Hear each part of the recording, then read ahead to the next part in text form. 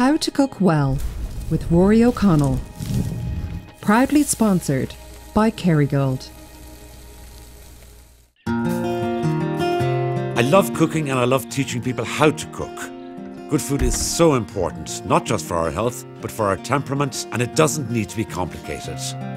For this series, I've created a set of menus which I hope you will try, either as individual dishes or as a complete and balanced meal. We're so lucky to have some of the best raw ingredients in the world.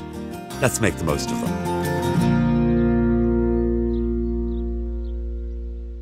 Welcome to my new series with lots of new recipes and techniques. Recently, some of you will have been growing your own fruit and vegetables, and how absolutely wonderful to be able to use some of that produce in your own kitchen. The more we understand where our food comes from, the more we appreciate the effort that goes into it, and the more we cherish it. Today I'm going to cook brill, one of my favourite flatfish. The brill will be served with a roast chicken sauce. It sounds like an odd combination, but trust me, it works really well. Then there's a ginger and lemon cake made extra special with the addition of fresh turmeric. Do try and find this ingredient. I promise you, you'll be amazed. I'm going to start with a dish which combines hot smoked salmon with the easiest homemade cheese you will ever make. Also, a beautiful, vibrant, green, peppery watercress oil. So even though the assembly of this dish is very easy and kind of fun at the last minute, there is a little bit of preparation to be done ahead of time. That's preparing the watercress oil, which I'll start with, and then the labneh. But that could all have been done yesterday or even actually a couple of days ago. So I've got a liquidizer. You could use a handheld blender for this, but actually the liquidizer gives you a finer result. I'm using lovely watercress. Another day it might be basil, it might be chives, coriander would be very good as well. So simply put your oil, and I'm using a sunflower oil. You could also use a grapeseed oil there, which is lovely and neutral in flavour. And then just put what looks like a lot of watercress into the liquidizer. And then, as you'll see, we're going to drip that through muslin. Okay, so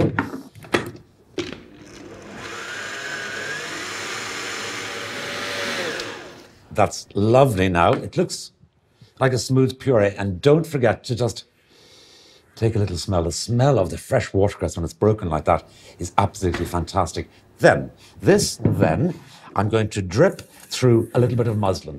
This is a little bit of butter muslin. You buy it at a haberdashery or a fabric shop, and you can use it over and over again. And it will obviously won't be as beautifully white each time you use it as this new piece, but no reason not to use it. Kind of an odd technique, isn't it? But it's just so useful. Then, a little bit of string. There's definitely strings attached here. Good tight knot, actually several knots really. Now, you see, we're already starting to get a sort of a lovely looking oil, but that will become beautiful and clear, sort of like Kelly green. So I'm going to hang that up there, and that's all you have to do with that, but make sure, of course, that it's dripping into the bowl. I'm going to do the labneh next. And here, when you make labneh, you go from someone who has bought yogurt or maybe even made your own in a couple of hours to becoming actually a cheesemaker, because we're making a very simple yogurt cheese. And this is lovely, really beautiful, sort of thick yogurt here. And you can see even there's a little bit of cream has risen to the surface, almost like butter on top of the yogurt. It's absolutely fantastic. I mean, isn't it just glorious? Then, similar thing, 4 corners together. Now, the labneh will be brilliant with the watercress and the hot smoked salmon, but then labneh, I mean, it's a flavour that associates wonderfully with all of those Middle Eastern spices, slow roast shoulder of lamb, or just with roast peppers to make a beautiful meat-free dish.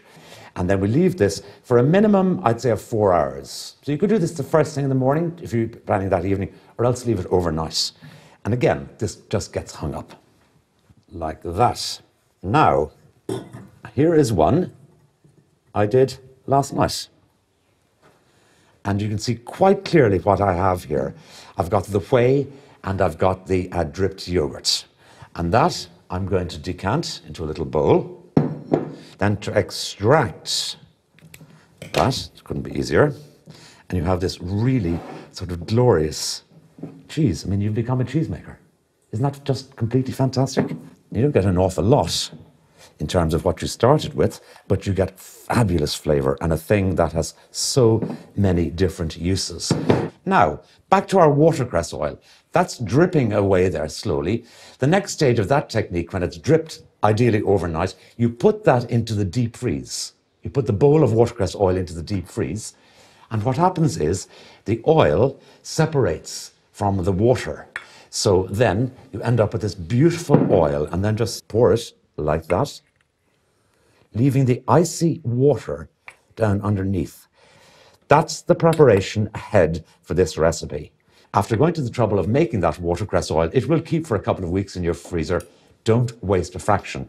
And I'm just going to put a pinch of salt in there. When those are done, the presentation and preparation of the dish is really, really straightforward. Okay, I've got some beautiful hot smoked salmon. So most of the smoked salmon that we know in this country is called cold smoked. So it's smoked for a longer time with a colder heat of smoke. This is hot smoked, so it's got a slightly different texture. It's more like the texture of roast salmon.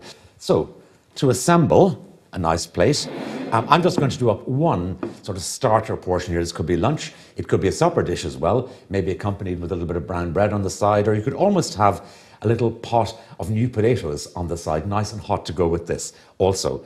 So we start off with the labna, not too much.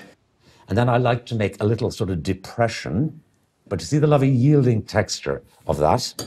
Then I'm going to take a little of the smoked salmon, and I like to break this with my fingers like that rather than cut it. The salmon is rich, you don't need a lot of it. Then some of our watercress oil, not too much because it's rich, a little dried chili flake, and that could quite simply be that. If you had a couple of sprigs of watercress left over, you could garnish it with that. But I'm going to garnish it with a really favourite ingredient of mine today, which are these absolutely wonderful coriander flowers. If you grow coriander, sometimes it goes to flower, and these absolutely exquisite little flowers like that are really delicious here. And of course, you know, they look beautiful as well. So a few of those. It's quite elegant, and this is, for me, at a certain time of year, the best of Ireland on a plate.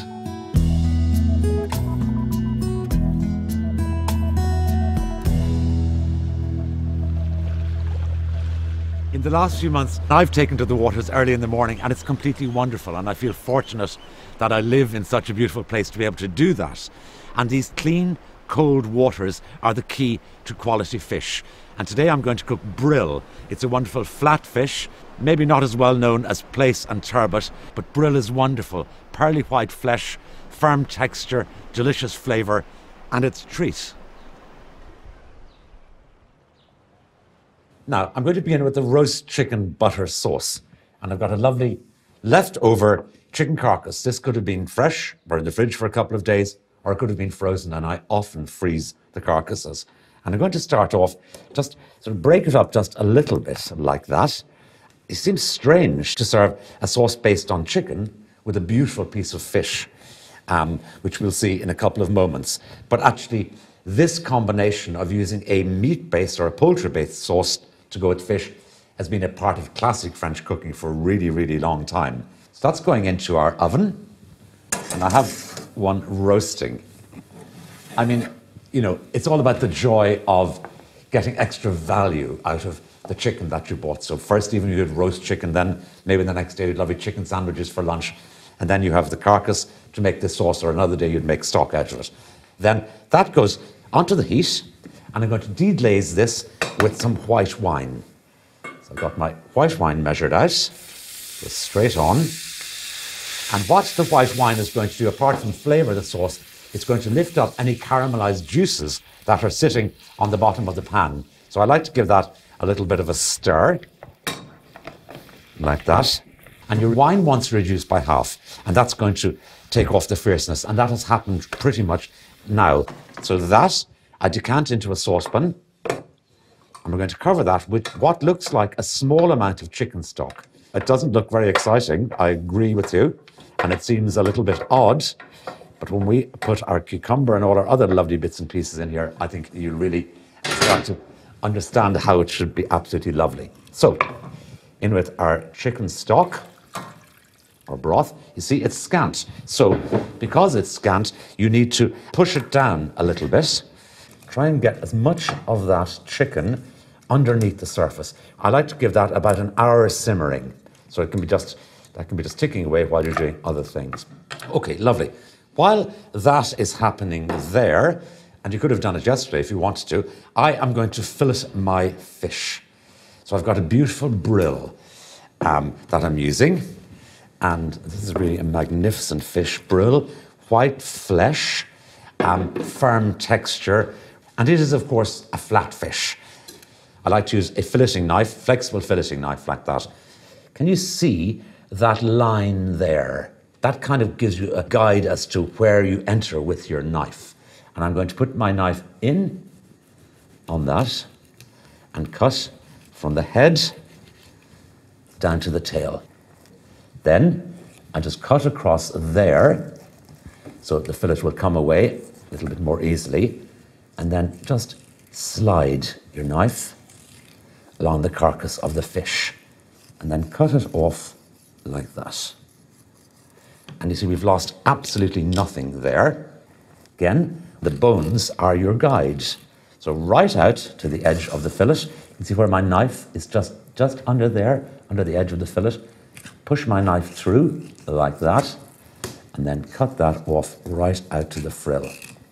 Meanwhile, I can hear my stock and my white wine simmering away, making that lovely gurgling sound in the background. Then, turn the fish over, and basically we're repeating the process on the second side.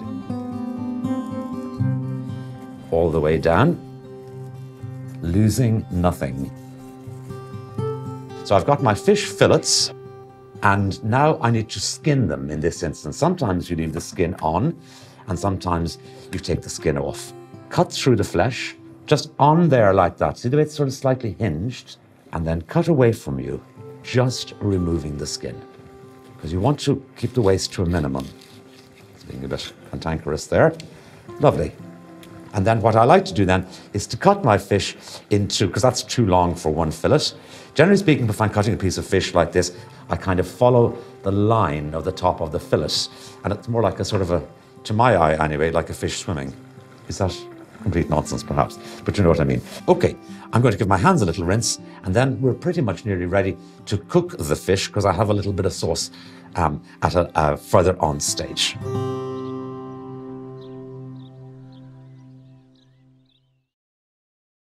How to Cook Well with Rory O'Connell. Proudly sponsored by Kerrygold.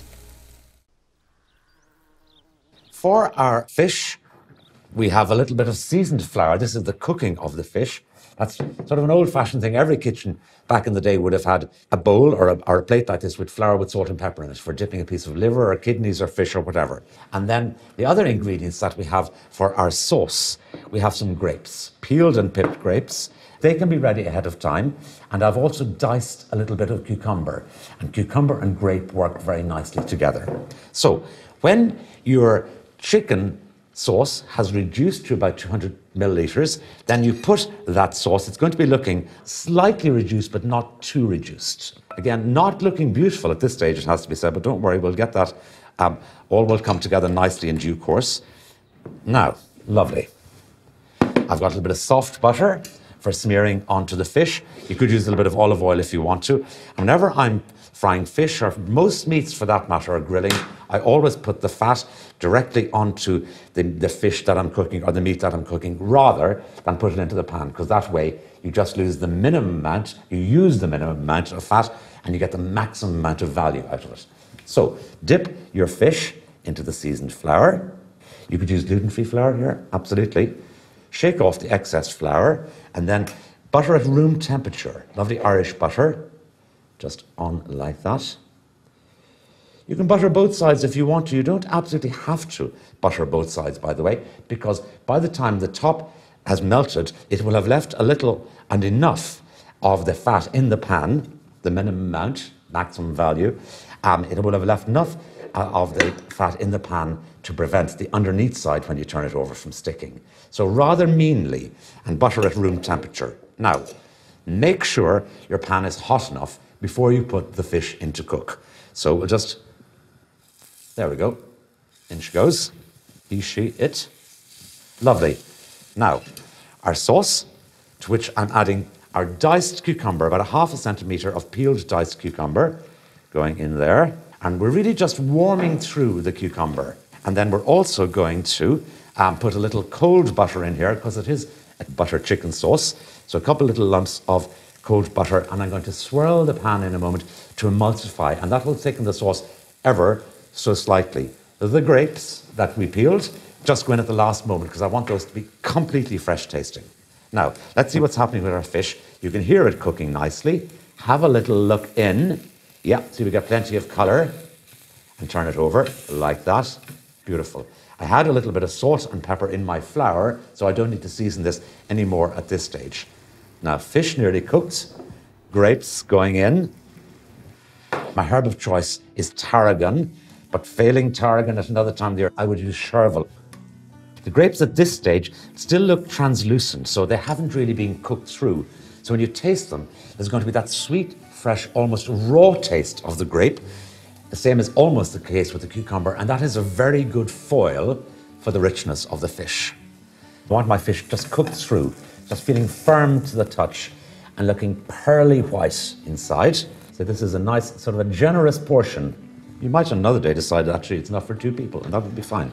Then, a little of the sauce. See the way the cucumber still looks lovely and fresh looking. Don't drown it. Very important never to drown a fish. A few little sprigs of fresh tarragon, a few little new potatoes, a green vegetable with a fish of this quality. Absolute feast and a pure treat, and sort of to be treated as such. Lovely.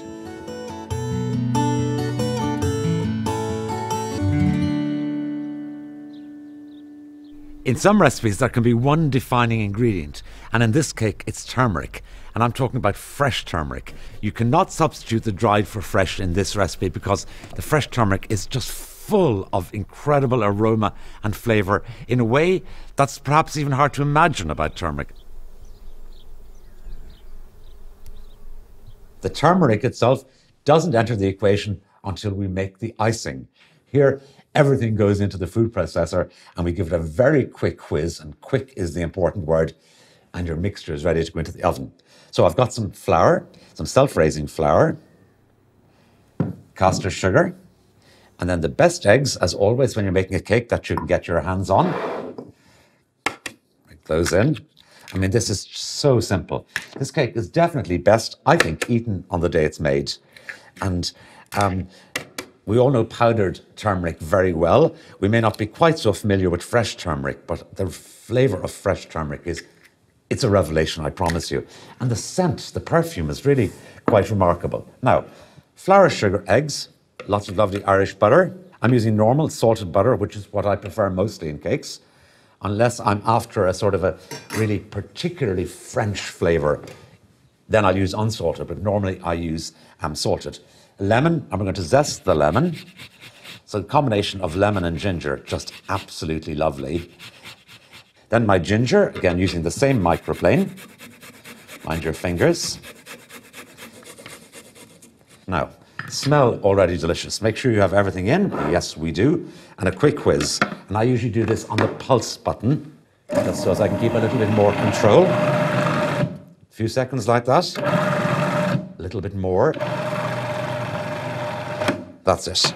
And now it looks like a cake mixture that in a different time you might have spent 20, 15 or 20 minutes beating. C'est la vie, as I say, time moves on. Now, everything into the tin. 1 or 2 good strong spatulas. And to spread that into the tin, nice and evenly. Lovely. Okay, into the oven. And that's going to take about 25 minutes or so, maybe a little bit longer. Now, I'm going to go to the garden to pick some edible blossoms that we're going to decorate the cake with later. Ah, okay. These are the little ones I'm after. This is a variety of marigold, also known as Tagetes. And I use these in sort of sweet and savoury situations, but these will be absolutely lovely on the cake today. Really easy to grow, super easy. There's loads of different types of marigold, and these are definitely one of the more unusual ones. Okay, here, growing side by side, some lovely little violas, and they'll be lovely, and they'll clash nicely with my marigolds, and really lovely. Again, sweet and savoury situations. And then they are growing beside this really wonderful thing, very romantically called Love in a Mist, or Nigella. These are really easy to grow, and they spread like that. So if you like that sort of informal look in your garden, it could not be nicer. Lovely. Oh, that's really kind of thrilling. Look at those wonderful colours. Fabulous.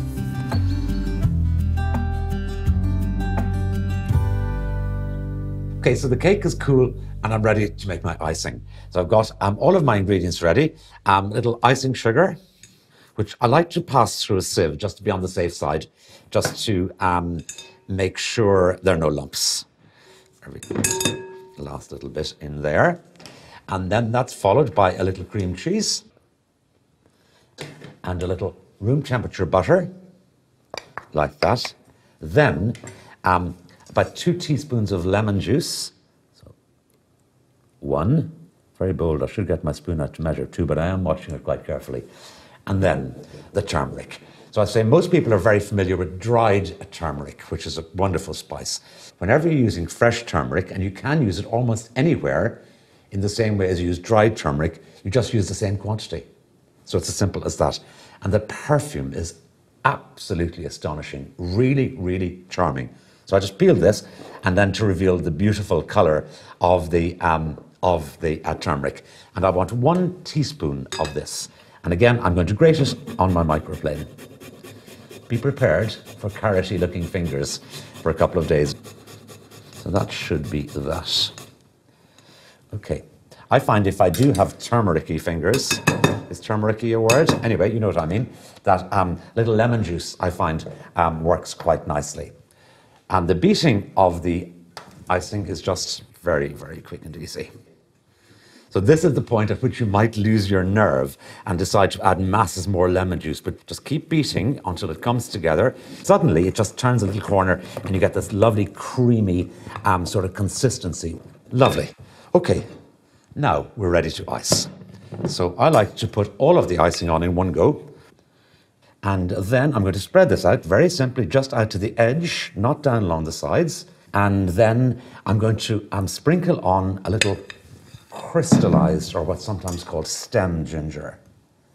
So paddling that using a palette knife out to the edge. Lovely. So there's ginger twice in this cake. There's fresh ginger in the mixture that we cooked, and then there's this stem or crystallized ginger going on top. So it's a lovely sort of gingery hit. So scatter those on, and this slightly translucent appearance of the ginger is really, really lovely. Now, back to my little blossoms that we picked a little bit earlier.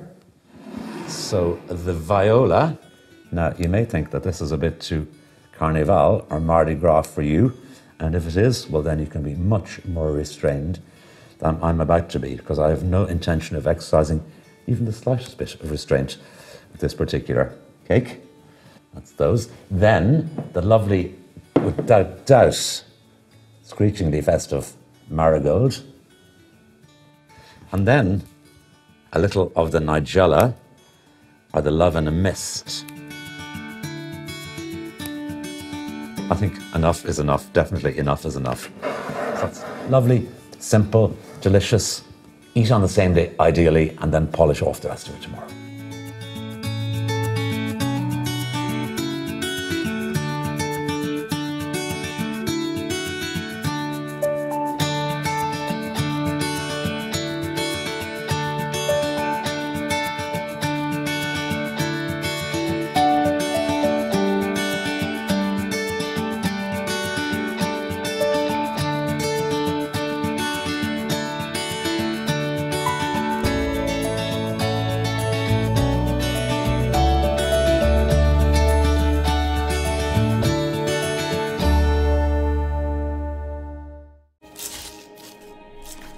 How to Cook Well with Rory O'Connell.